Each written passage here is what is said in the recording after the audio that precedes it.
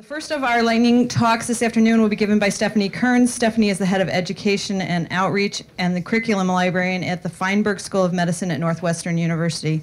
She's responsible for overseeing the library's education program and outreach activities and for creating and evaluating a program for training students, faculty, and residents in information management. She's heavily involved in the curriculum renewal process currently underway, sounds like fun, which started with the creation of the competency-based curriculum for the MD program in 2009. Next, we'll have Jim Brucker. Jim Brucker is the instructional design librarian at Galter Health Sciences Library at the Feinberg School of Medicine, Northwestern University. I'm sensing a theme here.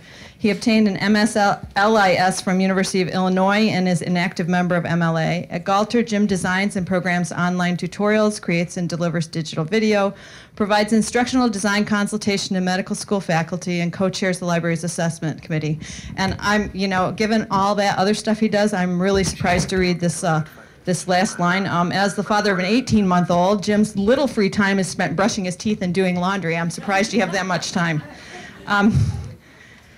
Deb Werner received her MLIS from Dominican University in River Forest, Illinois. She's currently a science reference librarian, biomedical specialist here at the John Carrar Library at the University of Chicago, and is interested in library instruction in both academic and clinical settings. And so I'm going to get you set up here, and without further ado, we'll launch into the session.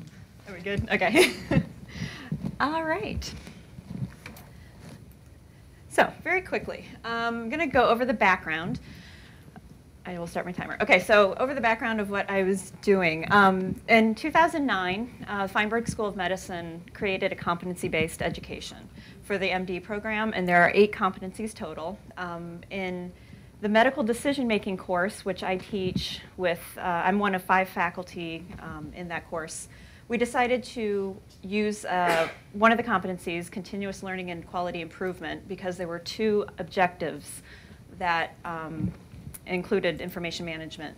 So just wanted to point out the handouts that you have. One is the assignment that I actually gave, and I wanted to make a point about that because what I'm assessing is actually the skill. So I teach in this course it's a 5-day course at the very beginning of the first year of the medical school, for the medical class.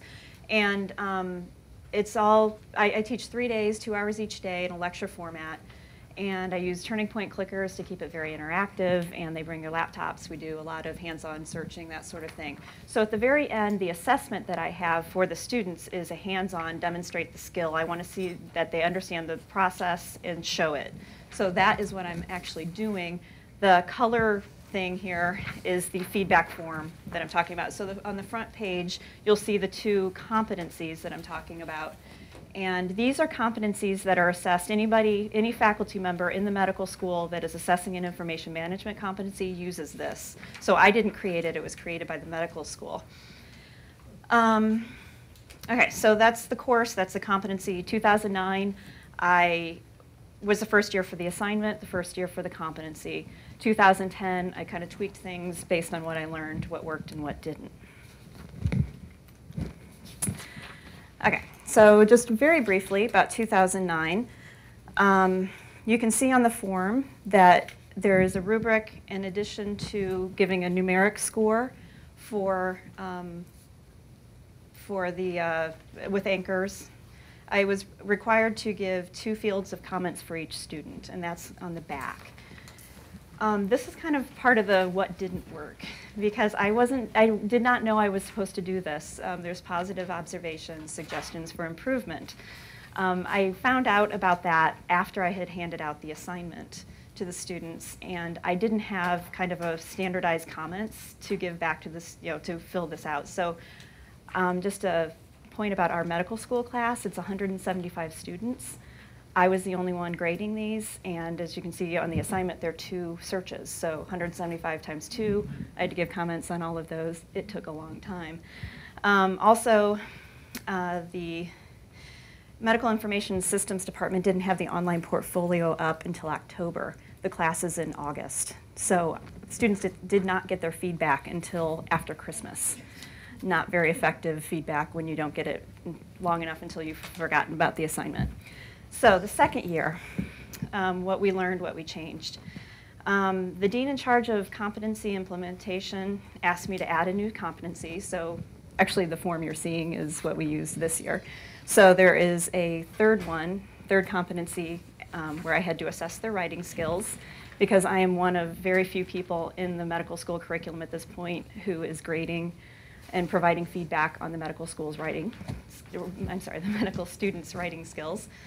I did create a scoring rubric for their feedback comments, which was actually pretty easy to do because they all do similar things with the searches that they perform, and that saved a lot of time. The other thing that didn't work that had changed, and this was across the board, those where you see the yellow, those are kind of anchored. There's a lot of grading inflation, as I think there is in a lot of schools, and the students viewed my grading as I was a hard grader because I would read the anchors and grade them according to the anchors. A lot of faculty would say, oh, the student's great, and give them a 9. So I would give somebody a 3, and they'd say, oh, she's really hard. So those yellow is where a first-year student at the beginning of their first year should be. So the expectations of the students were set, and they understood what the rubric meant. So that's what we changed in the second year. Very quickly, the evaluation of the assessment, we don't really have anything more than just kind of anecdotal. The feedback from the faculty in the medical decision-making course has been positive. Feedback from the faculty in the problem-based learning course has been extremely positive, which matters a lot to me because that's the course where the students use their searching skills first. And then objective data from students. At this time, we don't have any, but this is a problem throughout the curriculum. We're doing this curriculum renewal, and this is an issue that's going to be addressed.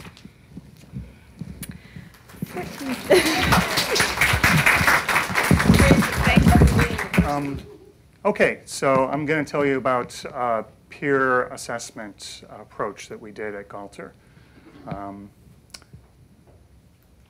There we go. So I'm teaching PubMed, and I'm really going. I'm in a groove, and that guy's sleeping. I can see that guy sleeping, and there's a voice in the back of my head that's just like, what are you doing? You're just going on and on. That person's asleep. Oh, that person's asleep now too. And it's just, this happens because you basically are just broadcasting material, blasting it at people, and by the end of it, everybody's exhausted, and you're not really sure what happened. So I knew at that point that I really wanted to have some kind of self-reflection, some kind of idea of how I was teaching and what I was doing. So, it seemed kind of straightforward. How am I doing? Look in a mirror. But the reality is it's kind of more like this kind of mirror where there's just all of these different facets involved in it. Things that you don't really want to ask your students. Can you hear me? Can you see me? Can you smell me? All this other stuff. All of these things that you get at a little bit in an evaluation, but it's just a little tedious to dig that deep to find out if your instructional style is effective or how things are going. And our evaluations weren't too bad, so by the end of it, they were, I guess, being nice to me or something, but they weren't really getting at the thing that I knew, which was the problem, is that the guy's asleep.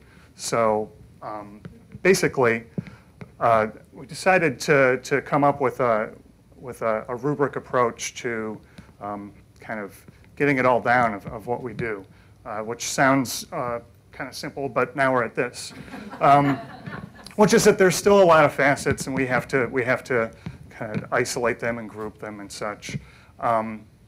So we proceeded with doing that, and in the action of doing that, in the action of solving this, it started to go beyond just, is the person speaking well, and things like that. And we started including facets of our classes that were things that we were aspiring to for all of our classes, just basic instructional design facets like interactivity, like catching people's attention at the beginning with a disco ball and other things like that. But basic things that we wanted all of our classes, even if the topic was a little different to hit.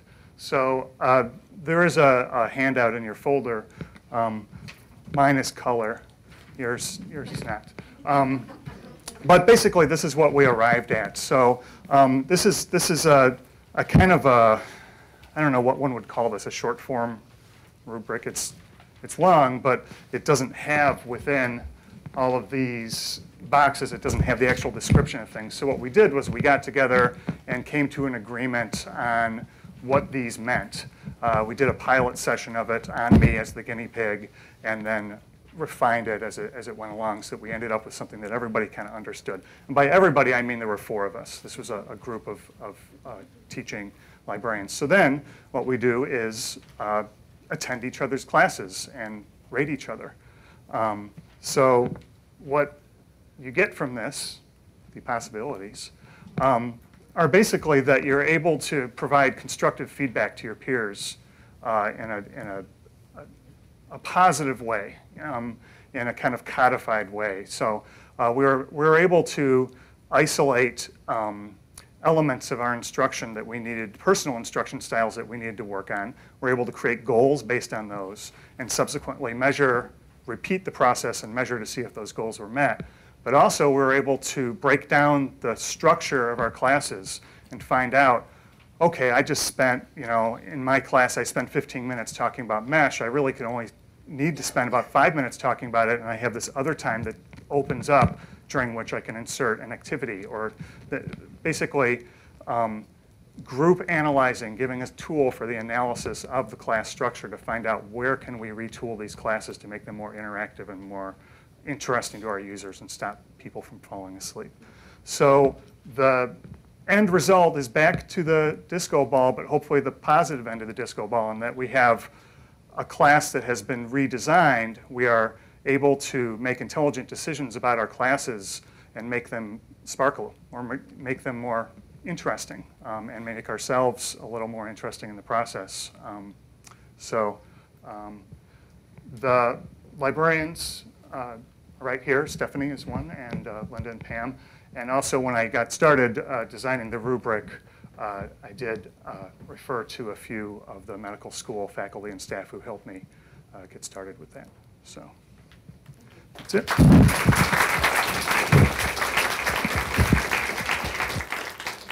All right, now I'll start my time. Okay. So I'm Deb Werner, and I am going to talk about assessment on the fly using clickers to assess learner comprehension in real time. And everybody should have a little clicker. You may find it under your chair.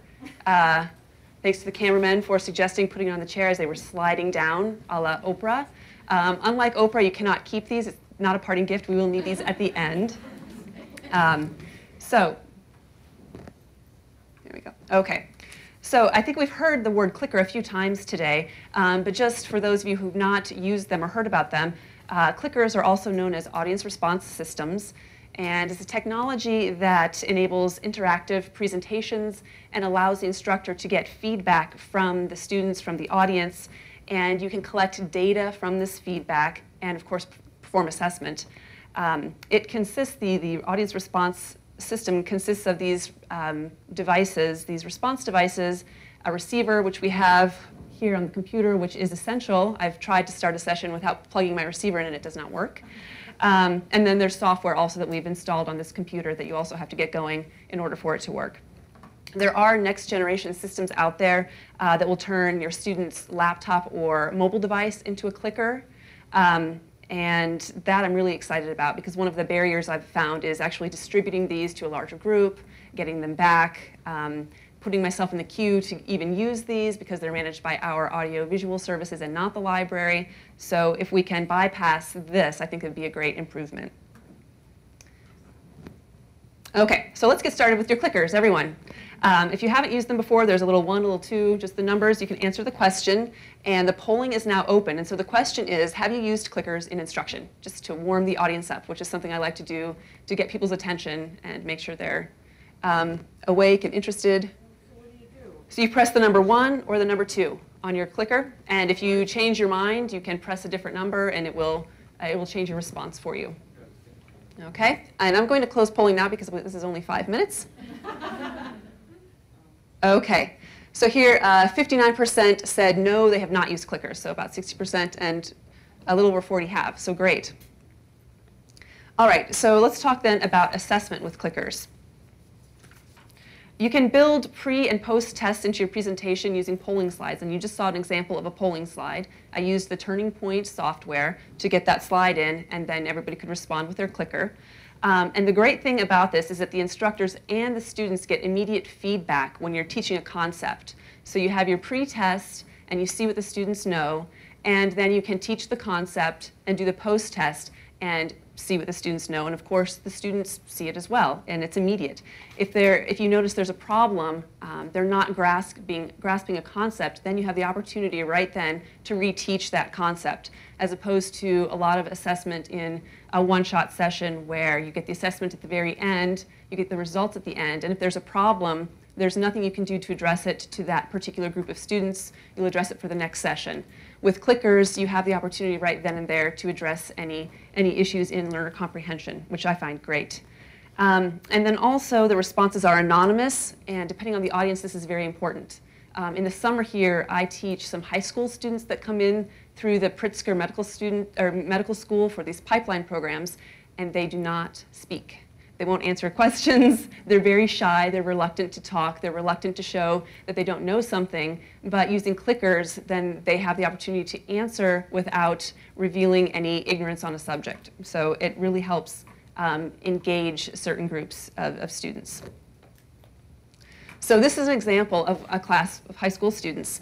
And I was teaching the concept of Boolean operators because they were going to be doing research with faculty here and doing searches. So the first graph here is the pretest, and 54.6% got it right. I gave them a scenario of and when you would use a Boolean operator, and they had to decide whether they would use and or not. So before we really talked about it, 54.6 got it right, and then I had the opportunity to teach the concept and then present the scenario again, a slightly different scenario, to see if they understood it, and then 81.8% did understand it. If it had been lower, I would have taught again, but it was a pretty decent number. It's the opportunity then to say, if you have questions, if you didn't quite get it, you can see me after the session, we can talk more, you've got my email address. But it gave you the chance to, again, address any issues right away. So now we're going to try it here. For all of you, we'll do a little sample. So how many glass panels are in the Mansueto Library Dome? 1, 2, or 3 are your responses. You see the corresponding number. And you've got 2 more seconds. OK. So here we see the responses. 7% said 240, 40% said 499, and 53% said 691. So now I'd have the opportunity to teach the subject. You can actually look this up in your handout that you have in your packet. Mansueto Library by the numbers. Everybody's got one. Or you could talk to a friend, and then we can reassess. Here's the post-test. So you've got a minute to talk amongst yourselves. Look at the handout. And the polling will close in 15 seconds, because I'm already over.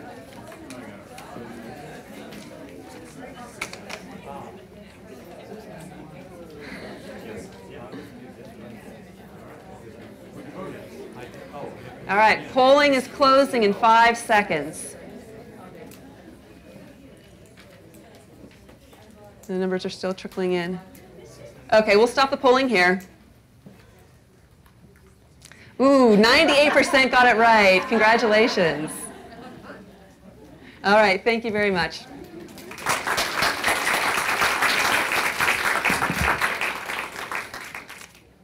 I do need the clickers, remember.